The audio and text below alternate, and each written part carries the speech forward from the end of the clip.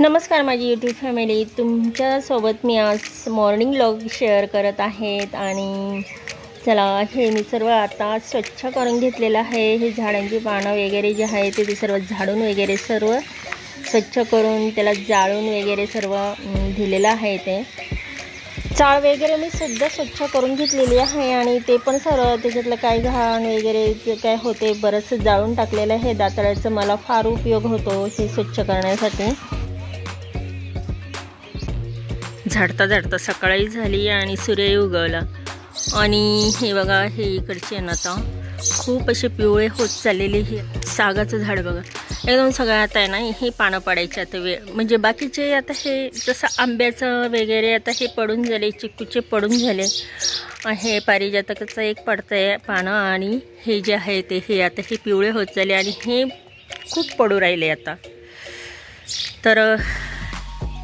तर इकडचे पानं जेव्हास हे जे पानं ह्या इकडं जमिनीवर पडतात त्यावेळेस ती काही इकडं मी गोळा करते आणि काही तिकडं गोळा करते।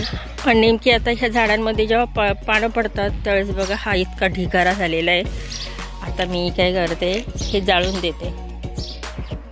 आता ह्या झाडांची जेवढी आज पानं पडलेली दिसते ना, आता ते तिथून ती सगळी जी आहे तुम्हाला दाखवली ती उद्या तितकीच ही पानं पडणार आहे आणि उद्या माझं तेवढंच काम राहणार आहे। पण म्हणजे हे कधीपर्यंत, जोपर्यंत याला पालवी फुटणार नाही तो आता मी सडा मारून घेते इथं अंगणामध्ये, म्हणजे काय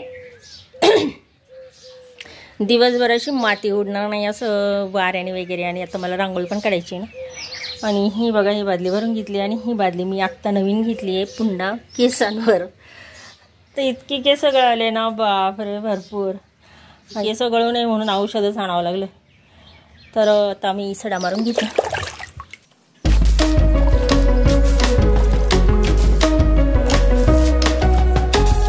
रांगोळी काढायच्या वेळेस काय करते, मग पाणी मारून घेत असते आणि पाणी मारल्यानंतर इतका सुगंध मस्त असा वास येतो मातीचा, ज्या अत्तरालाही मागं टाकेल असा।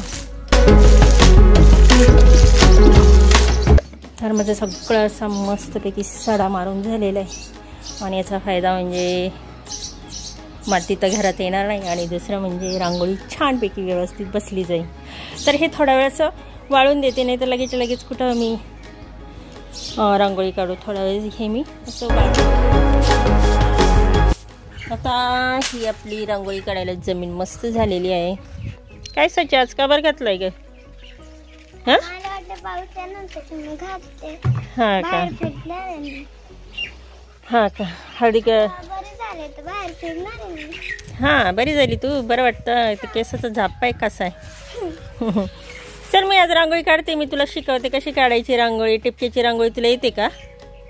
हां, तर टिपकेची रांगोळी तुझे टिपके वाकडे तिकडे होतात ना, तर मी तुला एक आयडिया देते। चल ये इथं बस।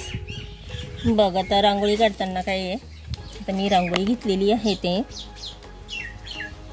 त्याच्यामध्ये काढून घेते। आता टिपकेची रांगोळी काढायची म्हटल्यावर टिपके कसे होतात, वाकडे तिकडे होतात ना, तर मग काय करायचं, त्याच्यासाठी एक माप घ्यायचं।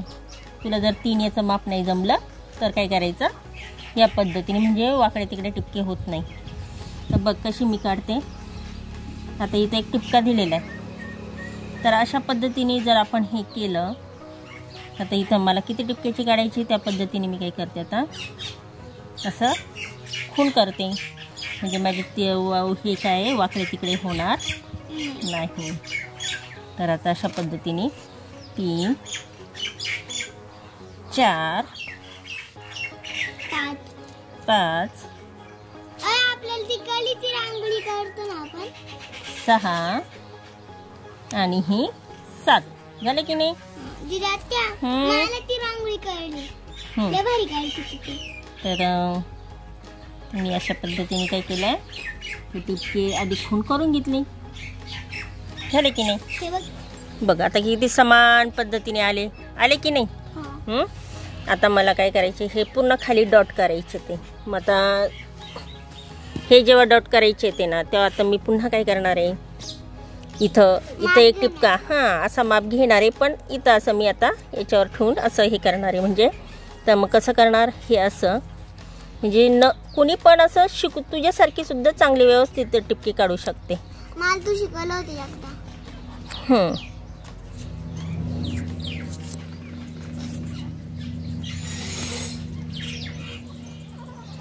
तर आता ह्या खुणापाशी मी काय करते, आता टिपके जोडून देते. तर ही अशी झाली टिपके. आता अशाच पद्धतीने मला तर येतात ते, तर मग समान पद्धतीने मी काय करते, असे घेतले काढून. पण आता तुला समजलं ना कसे करायचे.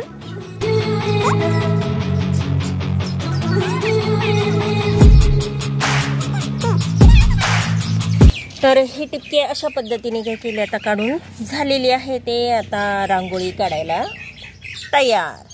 आता ही आपल्याला किती 7 ते 1 काढायची आहे. तर आता ह्या 3 याच्यावर काय करायचे, रेषा. हे बघा, हे 3 मधले अशा 3 समान पद्धतीने रेषा दिल्या, इथं आणि इथं. पण मग आपल्याला इथं काढायची अशी चांदणी. तर अशी चांदणी काढलेली आहे ते मी. झालं. चॉकलेट बनायचं आहे ना. चॉकलेट नाही. आणि ही पण अशा पद्धतीने व्यवस्थित वारा आला का रांगोळी उडते. तर अशा पद्धतीने मी काय केली, रांगोळी काढून घेतली. आणि आता आपल्याला पुढं काय करायचं आहे, हे जोडून घ्यायची आहे. आकाशकंदील काढायचं आहे. नाही पण आता मध्यभागी चांदणी झाली की नाही, झाली ना चांदणी. तर अशीच आपल्याला जोडून घ्यायची आहे. शंकरपाळी काढणार नाही आहे. तर इथं मी त्याला वेगळा आकार देणार आहे. कोणता आकार देईल मी, आता फुलांसारखा आकार देते. अशा पद्धतीने काय केलं मी, अशी रांगोळी झाली आपली तयार. जर अशा पद्धतीने ह्याचं माप जर घेतलं तर आपली रांगोळी एकसारखी येते. आणि बघ बरं, आपली एकसारखी रांगोळी आली की नाही, आली की नाही, आली ना. आता मी आणखीन याच्यामध्ये काढते. याच्यामध्ये कशी नाही, थांब, त्याच्यामध्ये मी अशी काढते म्हणजे आणखीन अट्रॅक्टिव्ह दिसन. तर आणखीन मी रेषा काय करते याच्यामध्ये काढते. मला सगळं कळलं. तू काय म्हणणार आहे, काय नाही म्हणणार आहे. मी काढणार आहे.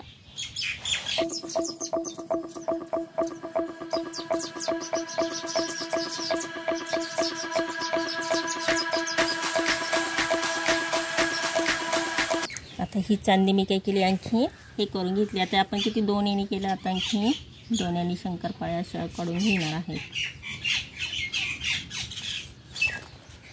लय सोपं आहे शंकरपाळी.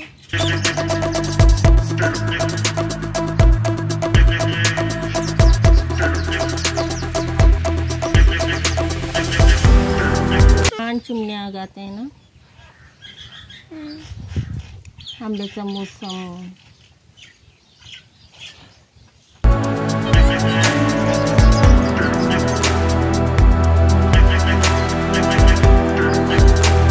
कंटाळा आला.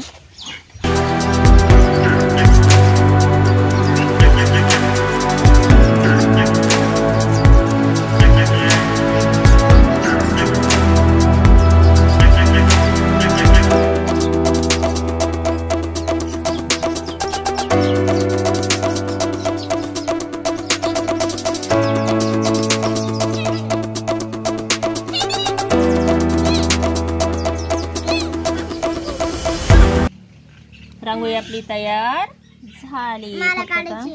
हो काढ. टिपक्याची नाही काढणार मी, मग दुसरी.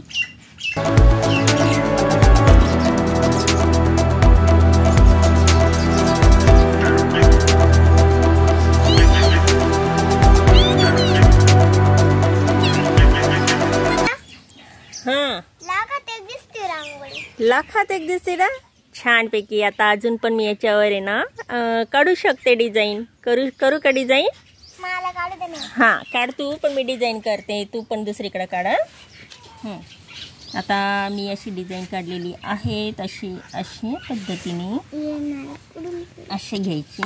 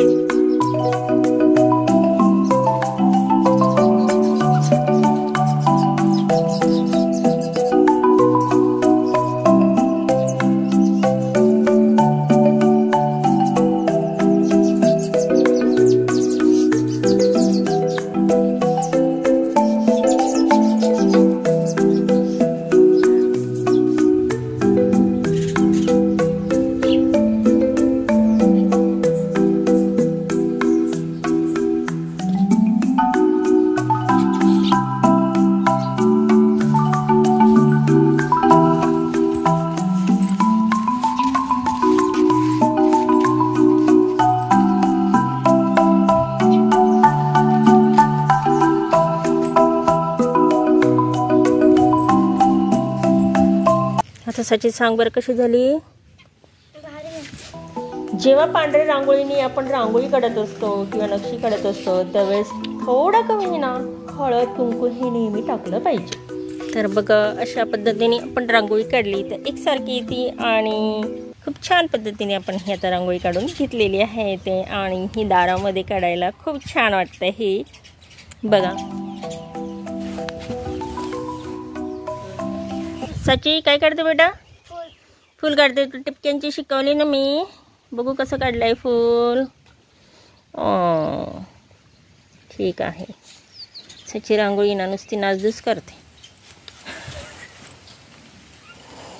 का ग. नासधूस करते ना थोडं. मग आता ही काय नासधूस केली. तुला काढायची ना सची. बघ मी सांगते इकडं बघ. तुला शिकायची आहे ना. माझ्याकडे लक्ष दे. इकडं बघ ना. अय तुला जर शिकायची असली ना तर पाटावर शिकायची. समजलं ना. चला आता सचीची झाली रांगोळी आणि चालली रांगोळी. आणि आपली ही रांगोळी बघा.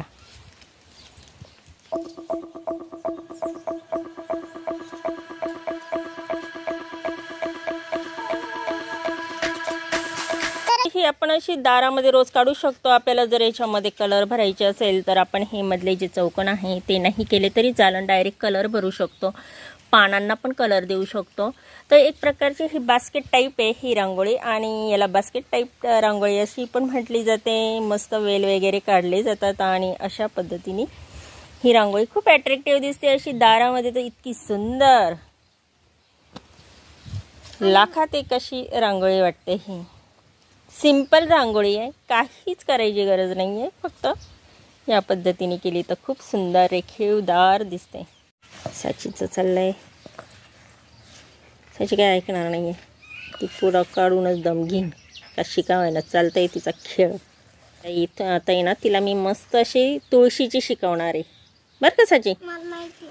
तुळशीची रांगोळी तिला मी अजून कुठली कुठली रांगोळी शिकवली सची तुला.